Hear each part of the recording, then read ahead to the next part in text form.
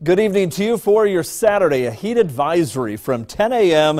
until 10 p.m. We are expecting the heat index between 105, 110 degrees in this orange shaded area. Farther south, humidity will be a little lower, same to the northwest. It's just that combination kind of centers itself right over northeast Kansas tomorrow. 74 degrees, east-southeast wind at 5 miles per hour. We've fallen back from our high of 86. It's not quite as humid yet.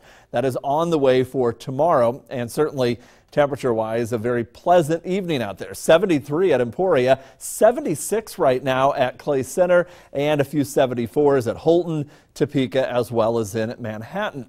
The sky has been generally clear through most of the day, and that'll be the case tonight and really over the next few days. We had Bill, that tropical depression, was once a tropical storm, moving off to the east pretty quickly now.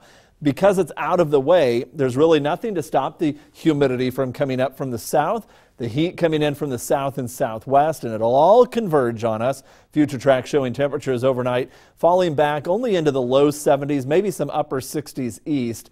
But watch how quickly we warm up tomorrow. Noontime, upper 80s to low 90s. By late in the day, we're looking at upper 90s.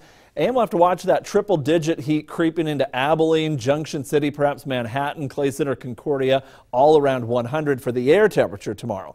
The other concern, though, is that while the humidity may start out a little higher west, it really becomes a problem for the east and northeastern counties as we become oppressively humid for a while. And at the top end of the scale there for Saturday afternoon, catch a little bit of a break Sunday morning, only to see that high humidity build in over perhaps a larger area. Not quite as hot Sunday, but the end result is about the same as we're looking for a heat index late tomorrow to range from about 105 up to maybe 108, 109 during the afternoon hours on Saturday. So very hot weather, dangerously hot. Keep it cool tomorrow. And then again, low 70s on Sunday, followed by triple-digit heat index Sunday afternoon. One quick reminder, remember that while it may be 98 degrees at face level for an adult, hotter toward the ground, that's closer to 108 at a child's face level, and even hotter right down at the surface. And you add another 20, 25 degrees for what it feels like out in the sun. So if you can, pick your kids up. If you start seeing them getting red in the face, just a good idea to try to get them up out of that hotter temperature.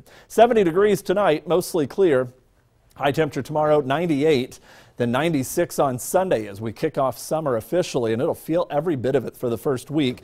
A chance for some scattered thunderstorms, though, by Friday as we drop back into the upper 80s. And the other side of the humidity, you got that long hair, don't expect it to be straight tomorrow. Curl cast all the way to the right here.